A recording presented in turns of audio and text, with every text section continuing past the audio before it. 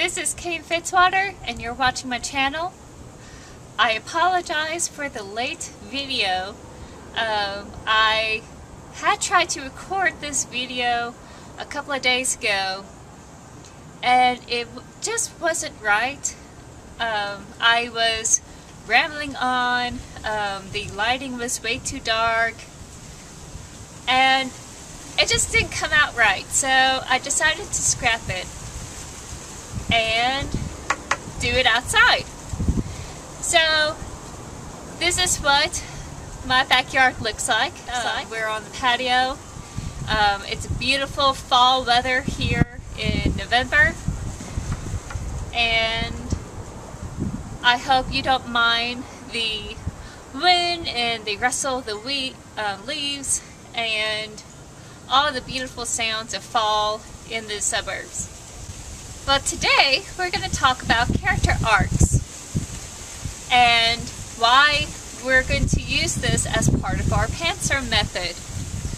For those who are used to having an outline before they jump into the actual writing process, you may have a hard time figuring out where you should be going with this story as you're building scene by scene. And I get that, I understand where you're coming from. There's only so much doing action and reaction and putting intention and raising the stakes can only do for the story. You kind of had to have a roadmap, so to speak, to know when to layer on the tension and where things should start taking a turn. The reason why I advocate using a character arc instead of a plot arc for your roadmap is because we're following the characters as we are writing in this pantser method. We really don't know the overarching plot arc as we are discovering our story. And we are journeying through the story with our characters. The characters are our vehicle for our inner reader. So this will help you figure out where to take the story to the next level beyond just tension and raising the stakes and action and reaction.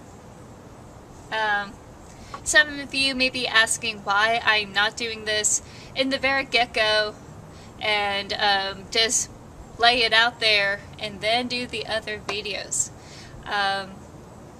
This is all about transparency.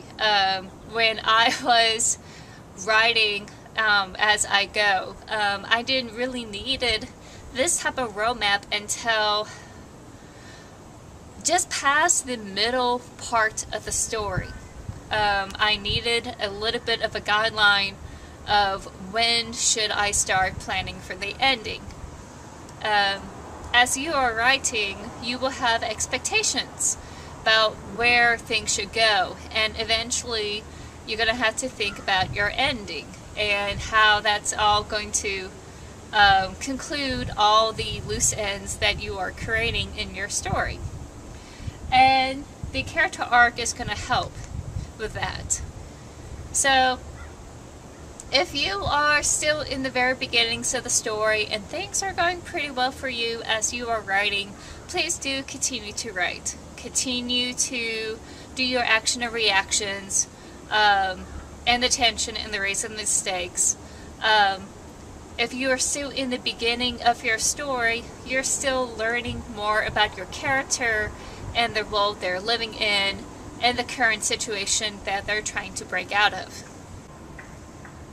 So I'm going to talk about the plot arc just very quickly, what that is. All stories come into a circle.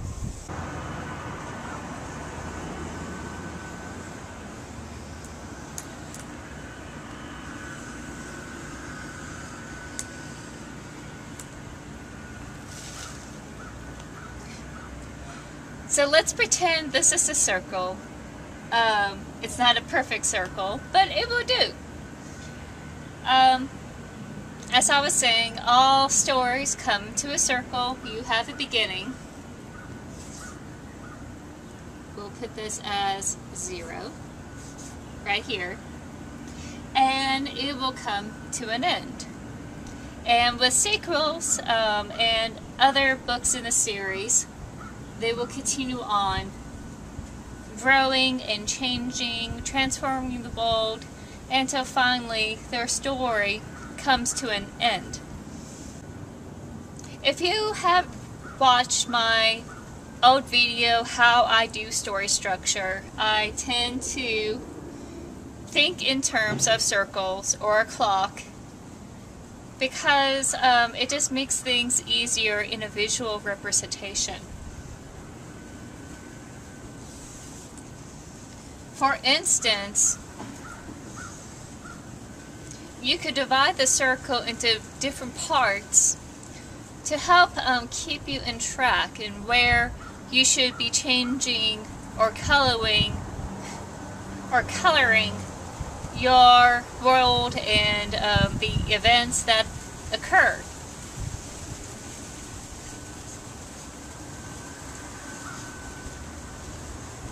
So if you are familiar with a 3-act structure, you will recognize this is the first act, this is all the second act, which is the entire middle part of the story.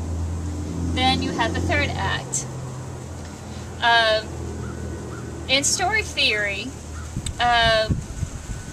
the second act equals the same length to the first and third act combined.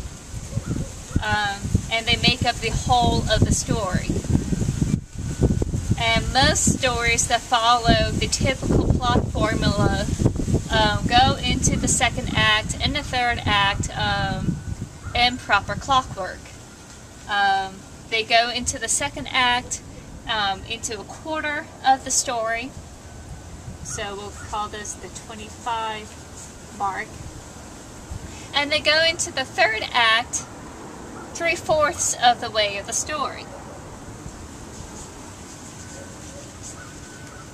Of course, we're talking about the length of the entire minutes or pages of the story that's given to the reader or the audience. And of course, we have our midpoint, which is, of course, our 50% mark. It's halfway. So we'll just dot it down here. So in the plot arc, we have a familiar territory before we go into the unknown, which is why we have this on the bottom here in the circle. And as they go through this unknown territory, they attain something that changes everything. And they're able to bring it to the familiar realm and bring about change, because they themselves have changed. This is the type of formula that's very popular in Greek and Roman stories that Joseph Campbell had studied. This is the type of formula that most Western audiences typically like. It's very familiar to them. Their grandparents and their grandparents before them tend to like this type of structure. There are different type of plot structures like this. There's like the 5-act, where you break into what would one call the second act, breaking into the unknown territory just a little earlier, and the events that play out in obtaining the thing that they want is played out a little bit more. It's not just a dash here. It's not a pinpoint. It's a whole entire act. And they break into the familiar territory again, having changed for the events that occur in the previous acts. That's the structure. Then you have the 6-act structure, which breaks the circle into further points. The Dramatica structure put in minor points on the circle. For instance, you have the inciting incident, which we put it as II. They also have what they call pinch points, which will be here and here, along with the midpoint, which we put down as M. So we'll say pinch point 2, pinch point 1. Pinch point 1 and pinch point 2 is where the exterior forces or the antagonistic forces showcase their strength and do something to the hero that cause them to change their plans or alter what they have been doing prior the situation. And of course, in the Dramatica structure, they break the 3rd act up into fourths, where they create, where this is the resolution after this 3-part movement of the 3rd act. That's the Dramatica structure. Welcome to the outside, where everyone wants to have their say, including airplanes. So, the Dramatica structure will go ahead and break up the 3rd act into parts. You have a bit of a 3-movement part before you get into this resolution. We'll call this R. We'll call this A, B, and C. So that comes from our current movie industry, the whole Dramatica structure, Saving the Cat. All of them kind of break up the circle and give it different flavors. When we are writing through the Pantser method, we are not going to see this until we go into editing. As we are discovering the story, we're not going to recognize more or less the inciting incident. We're going to recognize how the character feels from the events that is similar to the inciting incident. They're going to bumble around and wander around until they get their act together, so to speak. And we're going to feel the depths of their sorrow when they go through the darkest hour part of the story. We're not going to see these events except through the character's eyes. So let's talk about the character arc and what that entails. The character arc and the plot arc kind of run in a parallel. One event cannot occur without the other. The exterior forces or the antagonistic forces that occur in the character's world cannot be resolved until the character is able to take care of the inner conflicts that are bothering them. As they go through their internal, foreign, unusual territory within themselves and come out as a different person, they won't be able to resolve what's going on in the world around them.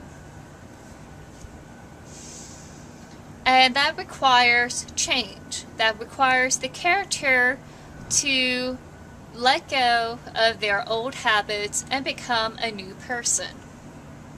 Now, this is not a new idea. Others, like Michael Hughes, had said that they have to leave their previous identity, their whole life narrative behind, and become the true essence of themselves. Others had said that they are living in a world of lies and they have to progress towards the truth. Or another thing that you may have heard of is that they have a want, like, oh, I want to be a superstar, I want to be famous, but what they really need is a deeper need that is going to be more satisfying to them, which is probably the love and adoration of their friends. Having friends in their lives that's going to be supporting them as they go through this journey. True friends. All of those resemble a positive character arc. That type of mentality is not going to help, or at least it's going to alter when it comes to a flat or a negative character arc. When you are dealing with a fallen hero like Anakin, he is going to begin with the truth, obtaining what is false and become that false identity. He leaves behind something to become something else. And with flat characters, they don't really transform, but they transform the world. And I've discovered that they are able to transform the world because an old philosophy or an old viewpoint had died. And they obtained a new viewpoint, a new philosophy that was able to help continue their progression in helping make the world the way they want it to be. So what we're talking about in character arcs in general for all type of characters, whether it's positive, flat, or negative, they're leaving behind the old to become new.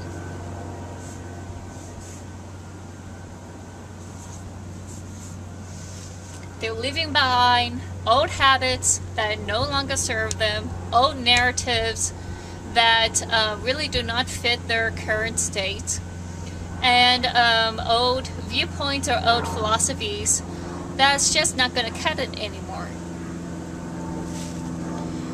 So how does this change from old to new? Very slowly throughout the whole story. And as this transformation occurs from going from the old and becoming reborn, they're going to act in certain ways that you will feel, or at least you will identify as you are writing. So, let's begin at 0, the very beginning of the story, where they are living in their old world.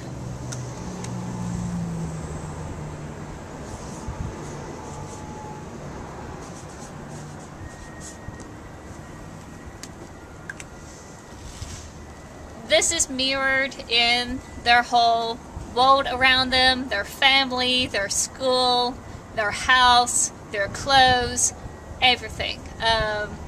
How they present themselves, how they see themselves, how they treat others around them, whether it is healthy or unhealthy. That is their old way of life. That is their set routines, set habits that they are used to and they're familiar with. It is something they're comfortable, they don't want to change and leave. They're pretty much content in their own way. Until something breaks that. Something occurs that forces them to go out of their normal set ways and forces them to do something that they never had done before. That will be the inciting incident. Something occurs that kicks them in the rear, that gets things going.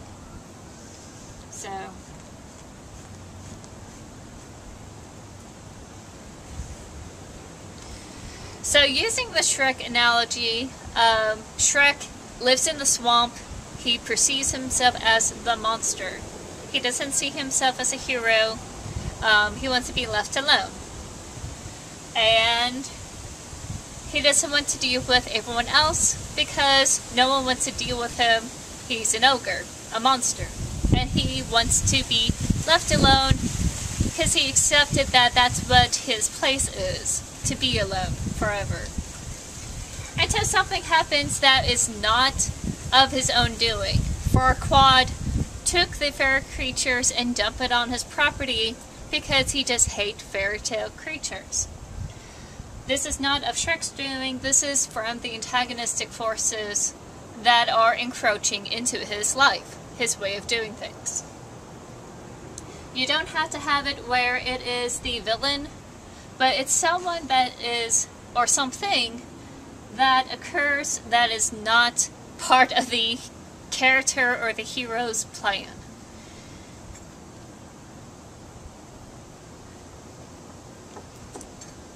It just popped into the life, now they had to deal with it. And how they deal with it is their old ways. Their familiar tactics of doing things. So, using the Shrek analogy, he went on to go to Farquaad's castle and tell him, get rid of these fairy creatures out of my swamp. I don't want them, you're going to do it, or else I'll be the monster. So, this is the whole thing here. They are going to react their old normal ways. In the Joseph Campbell, this is where they refuse the call. They don't always have to. As you are writing this, you're going to get a glimpse of who they are. Well, not a glimpse. You're going to be showcasing how they normally react to things, how they see the world, and it's not going to be pretty sometimes. Like Bilbo Baggins, he just wants to stay in Hobbiton, and he doesn't care for the dwarves being in his house and partying. Same thing with Shrek. He doesn't like these creatures, and he's going to go to Farquaad and tell him, get out. Now here, just like a story is a circle, it also can be a mirror of what had previously occurred. So here is a mirror to the earlier part of the story. Just kind of like a book, how you have one side of the cover and the other side of the cover, and how you could split the book open right in the middle, and the very beginning and the very end are completely in contrast. This is no different. One of the techniques that we storytellers do is that we showcase a glimpse of the other side. So here we see a glimpse.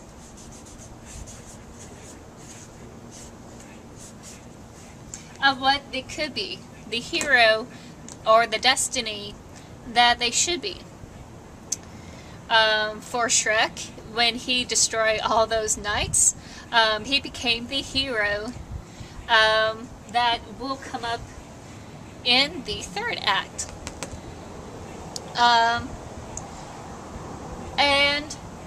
But they're still in their old habits and their old ways and their own philosophy, but we get to do mirrors and glimpses of the future, what we want them to be as storytellers. Now, if you have been writing so far and you don't see this, this is okay. This is something you can put in when you're editing or in your feature edits, that you could like put in some of those little glimpses. So, on the story of Shrek, the only way he could get rid of the swamp people is if Lord Farquaad has a princess. Then make a deal. You scratch my back, and I scratch yours. So he goes off away from the kingdom, which is something he never has done before. He never had left the kingdom far beyond his swamp. This is all foreign territory. And he also have an unfamiliar situation. He has a friend named Donkey. This little lovable donkey decides to follow him on his quest to find the princess. With Bilbo Baggins, he finally decided that, well, I guess I do want adventure after all, and decides to go along with the dwarves outside of Hobbiton. Going beyond Bree is an unfamiliar territory for Bilbo Baggins. This is not something he's familiar with at all. He never had delved outside of Bree, out of the borders of the Shire, and he's not used to the customs of the big folk. So because they are dealing with this unfamiliar situation, an unfamiliar territory, they still are attacking these obstacles in their old familiar habits and ways. So here, if you're using the Dramatica way, I will use the Dramatica points, but if you are not, that's still okay. These are minor points. You can move them around roughly. It's not really going to matter to the audience. They're going to recognize these major points. You don't have to have these minor points. But as you're writing, keep in mind that they're still going to try to do things in their old way.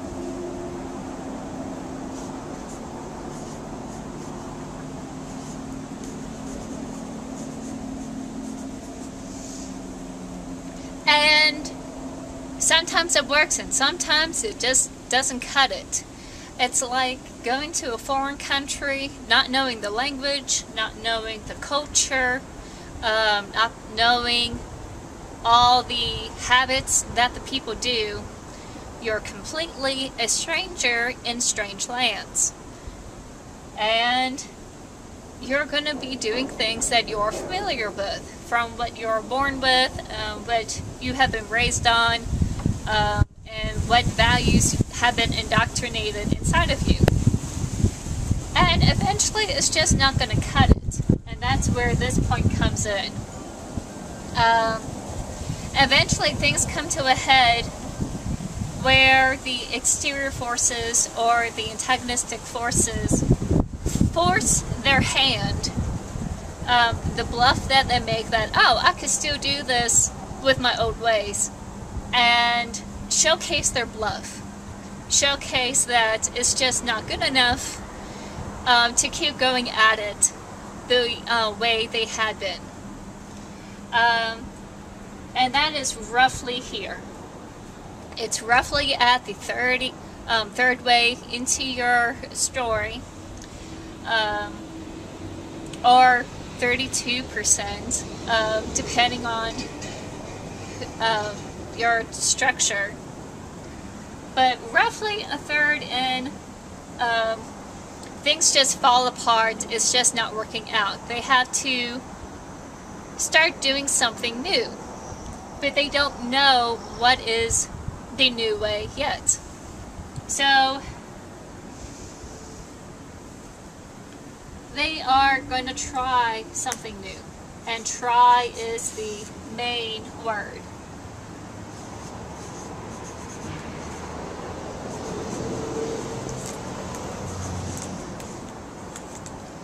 And usually they can't try something new without a guide. Just like Frodo and Sam and Merry and Pippin are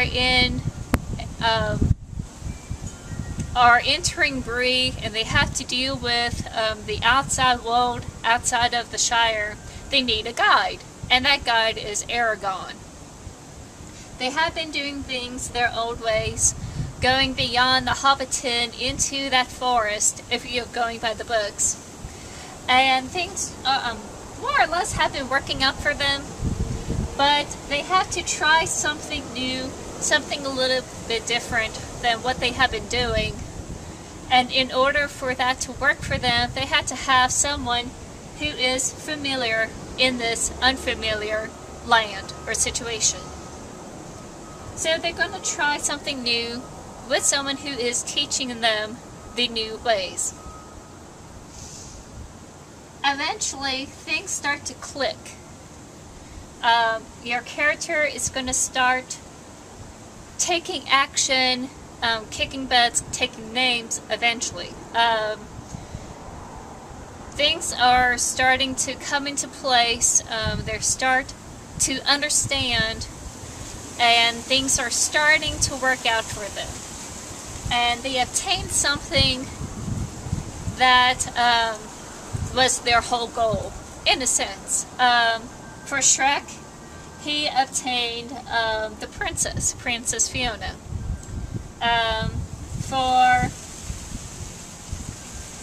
For Luke Skywalker, he found Princess Leia, etc. So they attained what made them go out in the foreign territory in the first place. And that's because it finally starting to work out for them. This point is called the Moment of Truth point. This came from the blog Helping Writers Become Authors. She said this is the moment of truth, where they obtain some new information that makes sense for them, and that's able to lead them out of the cave, so to speak, and help change the world. This is the Joseph Campbell Finding the Goddess. This is the torch that's given to them to help light the way, and they're able to light the fire in the world and bring enlightenment. So here, when you reach this point, they obtain information that goes counter to what their previous old viewpoint is. It is something completely new.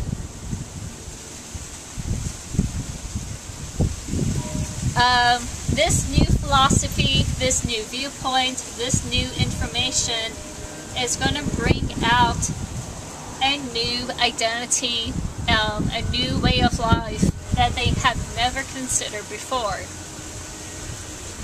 And they decide, okay, I'm going to give it a shot. I'm going to use this information and we'll see how this goes. So they're going to try it. They're going to try using this truth and realize, oh hey, it's working.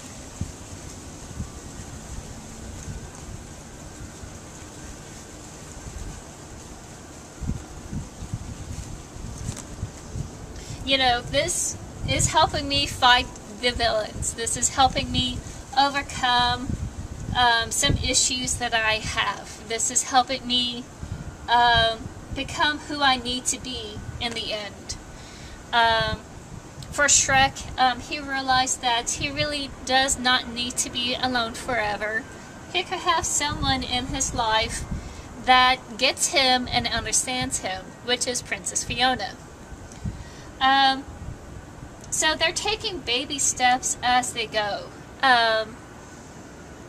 because they're very hesitant that this could be too good to be true.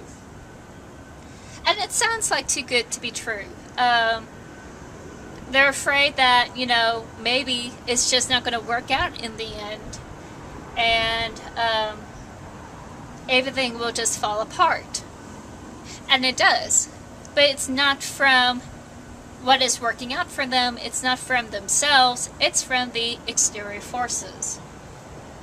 This comes through the second pinch point, if you wish to use this point, where the exterior forces or the antagonistic forces starting to encroach what has been working out for them.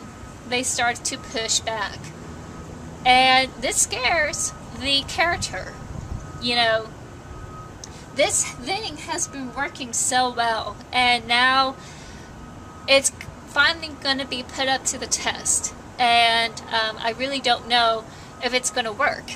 And because they're so afraid and they're so scared that it's not going to work, it becomes a self-fulfilling prophecy. It doesn't work because the character lets it not work. So for Shrek, he likes Princess Fiona. He's starting to fall for Princess Fiona. But when they finally come to Lord Farquaad and he hands over the princess, he did it because he's afraid of being with her. He's afraid that this is not going to work out in the end. I'm just an ogre. She's a princess. She needs her prince. I'm just not worthy of, you know, someone this gorgeous and wonderful that she is. So he lets her go. In your normal hero adventure, the hero tends to do something that works for them, but someone gets hurt. Usually it's the mentor that usually dies. This is a very old structure. This has been used in George Lucas's film where Obi-Wan Kenobi passes away, and Luke blames himself that it's his fault. So, because of their fear that, it may not work out in the end, you have this moment here where it's just dark. They fall back into their old way. All this time, ever since they attained the truth, or their new philosophy, they have the old philosophy there as a safety net. In case things don't work out, they could fall back onto that old way of doing things just to make sure they don't fall completely. It's a backup plan just in case it's too good to be true. And they don't stay here forever.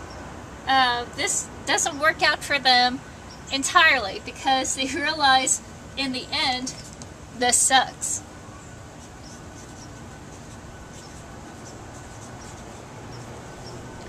So as you are writing your story and they have obtained this new philosophy, they're going to have this on the second burner as a safety net, and as they're taking baby steps and you're holding the carrot in front of them, take the carrot away, but it's not through the character's fault, it's through the exterior force's fault.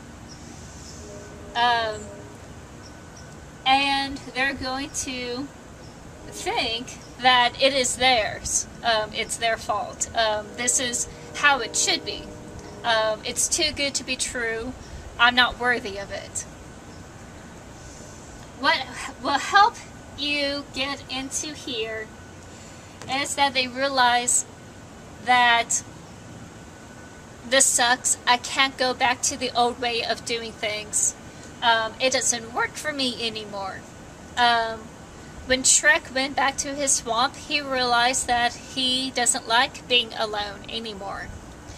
It had worked for him long before the fairy tale creatures went onto his swamp, and now that he went back and all the creatures are gone, he realized that I can't be alone forever because I want Fiona there with me. So, with an encouragement of a friend giving them the pep talk that they so need, they decide, okay, you know what? I'm not going to be alone forever. I am not going to be a farm boy forever. I'm not a simple hobbit and hobbiton forever. I'm going to be a hero. In a case of a fallen hero like Anakin, they're not going to be a Jedi anymore. They're going to completely own the whole Sith image.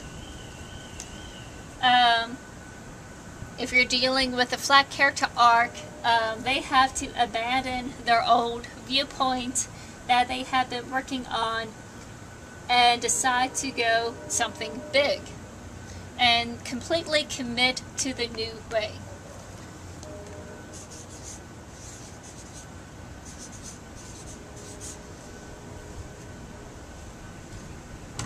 And they use the new way to overcome all these obstacles that is thrown against them. For instance, in Luke Skywalker, he has to deal with the Death Star cannons, the individual fighters, and eventually dealing with Darth Vader himself going after him. It all narrows down to just mano to mano, so to speak. And because of they're not afraid anymore, because they are completely committed to this new way of doing things, it works. It works for them. And the moment that it really showcases how it really works for them usually comes around here,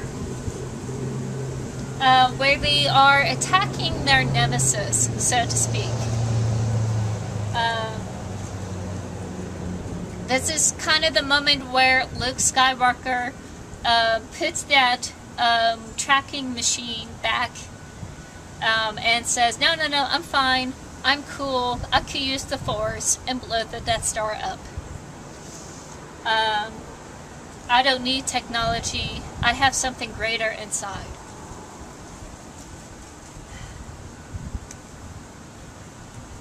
And just like having a mirror of the other side, we get to see a bit of a reframe of their old way of doing things. He has gone to Lord Farquaad's castle before. He has dealt with his soldiers before. He has dealt with Lord Farquaad himself before. So this is nothing new. This is something he has done back then.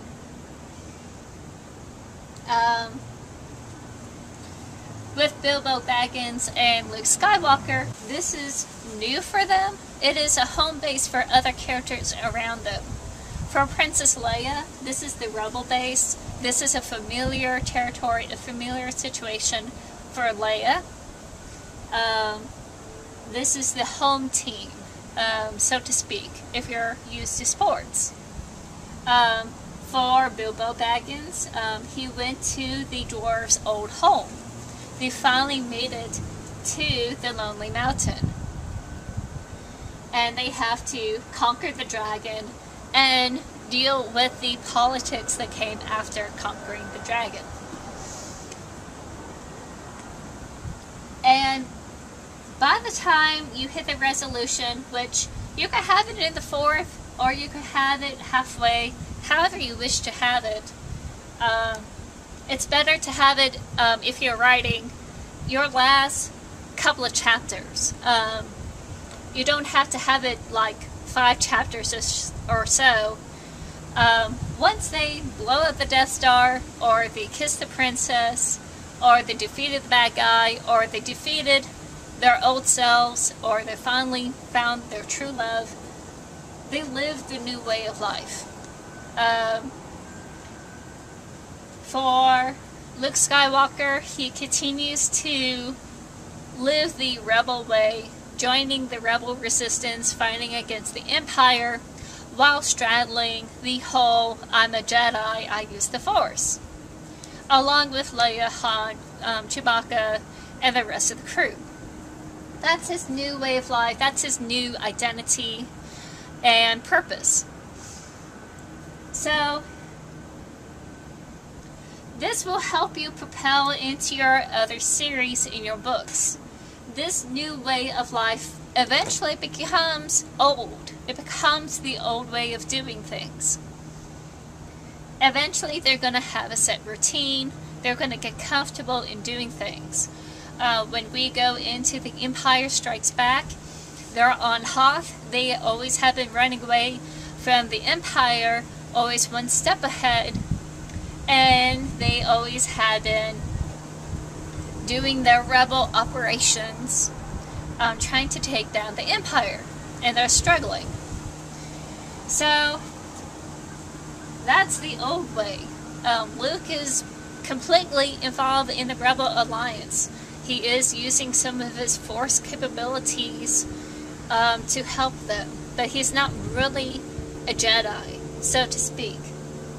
He has to abandon this old philosophy of him being a Jedi, him being a rebel, and obtain this new philosophy of I am a Jedi, and I have to own up to that identity, that image, that training, that tradition. And when we go into the last movie, he becomes that Jedi in the very beginning. He becomes this idealistic Jedi that is going to save people and take names. We always wonder if he's going to turn to the dark side. Is he going to resist the temptations that have befell his father? So you can see how you could propel and use this as you continue on in your series, where the new way becomes the old way, and they have to grow, they have to change, because life is making them transform and change. And if it's not themselves that needs to transform and change, the world needs to change, because something has to give. For instance, in the Mockingjay, even though she hardly changed as a character, the world keeps changing around her. And it keeps changing around her because she is discovering something new, a new piece of information she can utilize to force that change.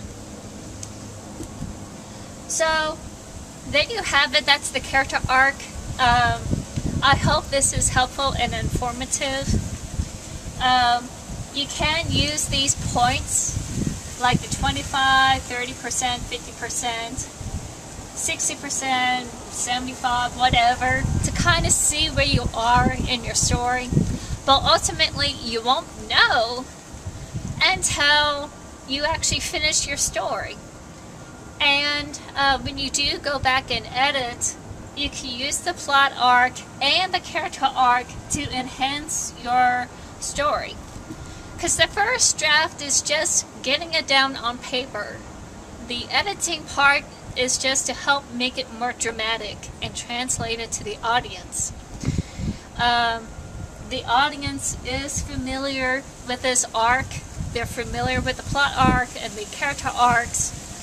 It's just a matter of how you interpret it, how you decide how the character is going to transform into this new way, how they are going to react and act on things that is different than before. Or showcase something that we never seen before, like in Atlanta with Donald Glover. We never seen that type of society, that type of way of life on TV, and it's still using the same structure that is here in the character arc, in the plot arc. So if you have any questions, leave it down below. I'll answer them as soon as I can. And I thank you for your patience for this late video. And if you like this video, go ahead and give it a like. Go ahead and click on that bell. I tried to put these things on Thursday, but just like this video, sometimes these things come out later. And the one way you know for sure you'll be notified with a new video that is out of the usual is to hit that bell. I have other videos that you can explore on my channel. Go ahead and click subscribe so you can look at those videos at your convenience. And I'll talk to you later. Bye!